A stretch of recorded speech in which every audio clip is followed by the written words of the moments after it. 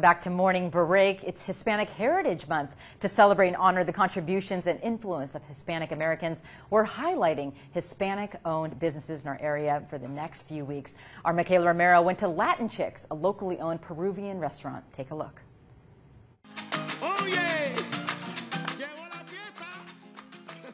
At just 18 years old, Mary Githams knew she wanted to live the American dream and own her own business.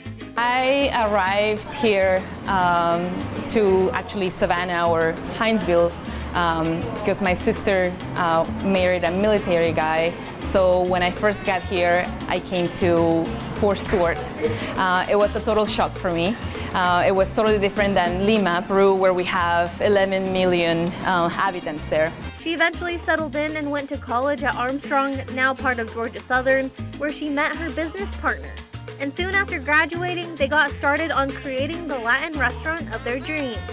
A dream that all began with a personal craving. This started out of my own necessity because I didn't have my own food, so I wanted to solve that problem. I wanted something that I can find in Peru in every corner. And that hunger for both flavor and success intertwined into a restaurant, food truck, bar, and catering business. But we really have like a tour of Latin America in our menu. So we serve churrasco, we have incorporated like the Latin bowls, we have these flavors in wraps, empanadas of course, because you know it's something like in every Latin American country you find, and then churros as well. Speaking of desserts, she says the journey to get to where she is today wasn't as sweet, and it definitely wasn't as easy as pie. People around here couldn't believe that we would fry a banana. so when we started 14 years ago, it was a lot of an education phase to our customers. But now she feels an overwhelming amount of support from the community.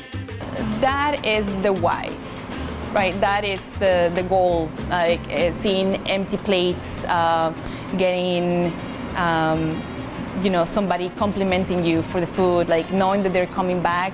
That is when you know that, you know, you made it. But her dreams don't stop here. I have many dreams.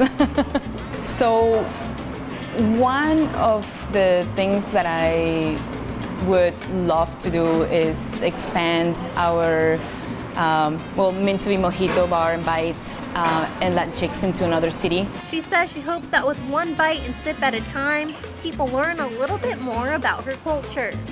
I'm proud of those flavors, I'm proud of the colors, I'm proud of the language that we share. Yeah, so many things to be proud of, and I'm mainly thankful. In Savannah, Michaela Romero, WTOC.